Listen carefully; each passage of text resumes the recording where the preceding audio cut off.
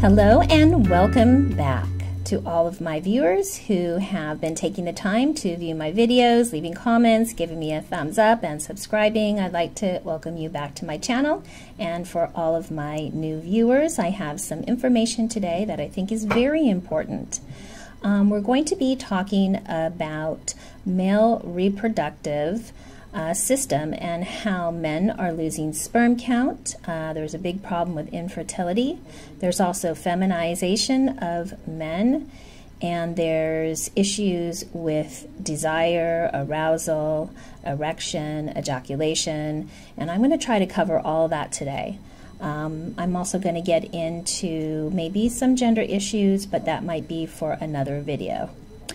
All the articles I am citing I will put below in the comment section so you could take a look at them as well. Some of them are quite interesting, and I really urge people to do their own research. If this topic interests you, please take the time to do your own research and leave it in the comment section as well. So I'm going to go through some of this. Some of it might be a little bit confusing, some of it may not, so just try to bear with me on it. So the first article that I'm going to go into is from Time magazine, and this was published on July 25th, 2017, and this is men's sperm counts are down worldwide. So if you haven't heard of this study, it's pretty well documented, and they've been talking about it for a while. So this particular article says, a new report reveals that sperm counts among men in Western countries, including men in North America, Australia, New Zealand, and Europe, have dropped substantially over the years. According to study authors, in less than 40 years, collective sperm counts among the group of men has declined more than 50%. Sperm count is currently considered the best measure of male fertility.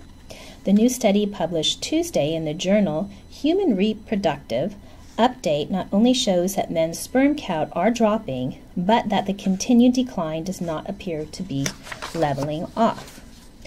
Now, I'm going to read you a couple more articles, and then I'm going to give you my opinion as to why, which is also cited.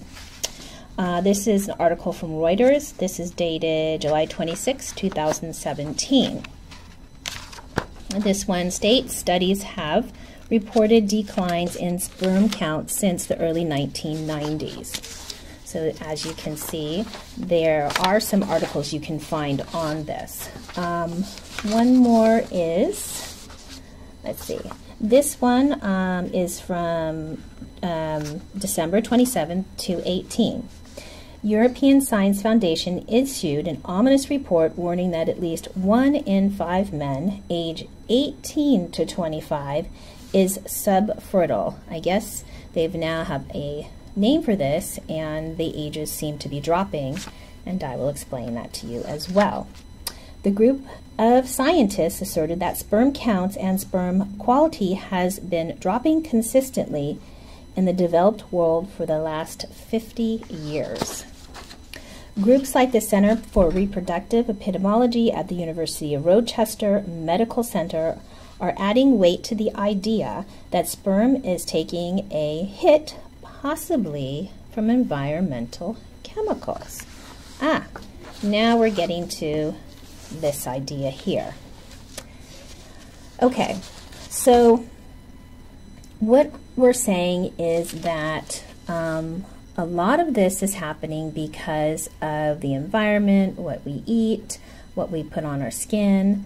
Basically, they're talking about estrogen, and that is a problem we're having. There's been many articles that will relate problems with estrogen as far as women getting too much estrogen and the effects that it has on them, but there haven't been as many studies and articles out on what the effects of getting too much estrogen are for men. So let's talk about this right here, environmental estrogens.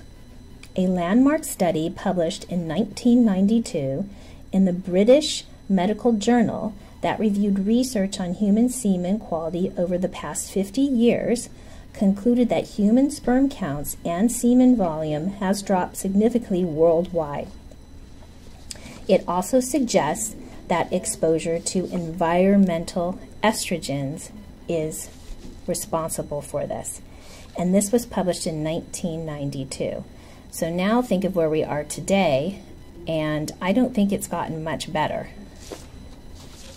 In fact, considering the article that I just read, that it's now affecting men ages 18 to 25, we can see that it is getting worse. A little more alarming is the next thing that is happening. Okay, so let's talk about male estrogen, because this is very important. Male estrogen, the testes of men make a small amount of estrogen. Estrogen is prevented in that fluid that accompanies sperm through the male reproductive tract. Estrogen helps parts of the male tract absorb some of this fluid, which makes sperm more concentrated in semen and probably boosts sperm count in the ejaculate. The small amount of estrogen normally made in men is likely important for normal fertility. Okay, so as we know, women produce large amounts of estrogen, progesterone, and a little bit of testosterone. So that's not the same in men. Men produce more testosterone, but they do need to produce a little bit of estrogen in order for there to be this concentration of fluid.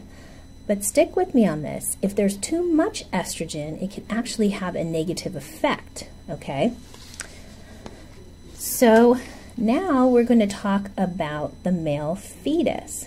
So think about this. If the mother is consuming too much estrogen, and the fetus is somehow getting too much estrogen, the male fetus I'm talking about, it can have a negative effect on their reproductive development and fertility as an adult. Okay? Exposure to excess estrogen during fetal development causes a syndrome called testicular descent and low sperm count. It may also cause an increase in the rate of testicular cancer.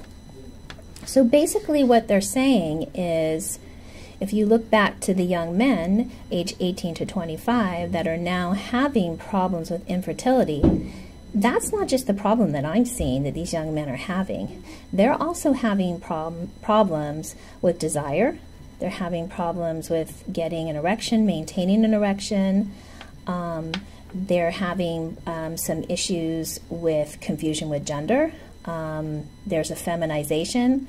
Some of them are experiencing breasts, heavier breast tissue, and this is all due to higher levels of estrogen. So let's talk about some of the symptoms of high estrogen in men. They include infertility, gynecomastia, that's what I was talking about, the extra tissue with the breast, erectile dysfunction, which if there's high levels of estrogen, they can have difficulty maintaining an erection. Okay, so there's something that we each have, or that men have, I'm talking about the now, that can inhibit the estrogen from flooding the body. So there's also medications now out that can help with stopping so much estrogen flow. And it's called aromatase inhibitor. But a lot of these are used for women. They're not used for men. So that's something to think about there. What's happening with men to try to combat this estrogen is usually they're given testosterone. So that's some of the treatment that men are getting. But this may also have a reverse effect. So men have to be careful of testosterone therapy. So testosterone therapy can make too much estrogen. Once a man has too much estrogen in his system, the brain and the testes may begin to produce less testosterone. This can lead to even higher levels of estrogen and more severe estrogen dominance, magnifying the high estrogen symptoms. So the key is hormonal balance. So if you feel like you have too much estrogen, if you go to get your hormones checked, it's not always best to just jump into getting testosterone. You really want to have a balance, and you also want to find a doctor that understands that maybe you need an aromatase inhibitor to go along with it. So I'm just giving you some information on this. Lastly, I want to talk about some of the foods to avoid, some of the reasons that men are getting too much estrogen in their diet, and the chemicals. And what's been happening, it's kind of insidious in a way, because if men were getting a huge amount of estrogen, it actually would be dramatic and it would show up right away.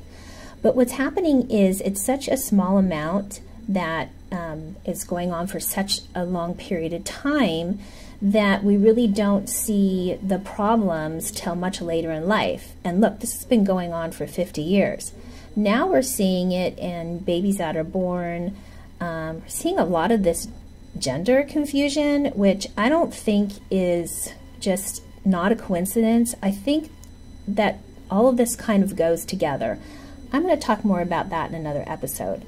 But it's not that we're just talking more about this and society is just saying, oh, you know, this is going on. I actually physically think that very incrementally men are becoming more feminized, and that is due to the amount of estrogen. One of the big factors is soy. Soy has a lot of estrogen in it, and it's amazing how many soy products there are out there and how much the media is pushing soy. There is soy in everything. Let's see, it's in I can't say this right, vegetable proteins. So your oils and stuff have soy in it. It's in starch and vegetables. They process soy and they will mimic like soy powder. A lot of men that were trying to build their muscles in something and they were replacing it for a protein were using soy, which was really a bad idea. So if you have soy products, I probably would get rid of them. But what I would do is look on the label and see if there's soy in it. I mean, soy sauces and everything as well. So just be more aware of what you're consuming. Also, there's meat products, there's plastics, there's chemicals. Let's see. It can be in drinking water. There's something called atrazine, and it's a toxic weed killer that turns male frogs into females that produce viable eggs, used widely in most U.S. cornfields, common drinking water contaminant. Now, I'm not going to go too much into this because that's not really why I wanted to bring this up. Obviously, there's a lot of people out there that have some great information on how to check to see if you have too much estrogen. Actually, you can go to your doctor and just take a simple blood test, and then you can kind of figure out some things to avoid. I have attached a couple of articles. One of them is really good. It really talks about foods to avoid, eating more organic because it can be in your meats. Obviously, there's a lot in pesticides. There was a huge problem in, I'm trying to remember, a spray that they put on carpets and furniture, fire retardant. That had a very bad negative chemical effect. I know that they have reduced that, but they had that going on for a long time. And that was a really bad carcinogenic. It caused cancer and other things too. But I'm going to do a part 2 to this video. I wanted to bring you this information today because I think it's really important, and I think it's important for people to do their own research, to be aware of what's going on, and hopefully this has answered some of your questions. If you like this video, please give me a thumbs up, share it with other people so the information gets out, leave your comment, and subscribe to my channel. As you know, I believe everyone deserves to have a healthy sex life, and so do you.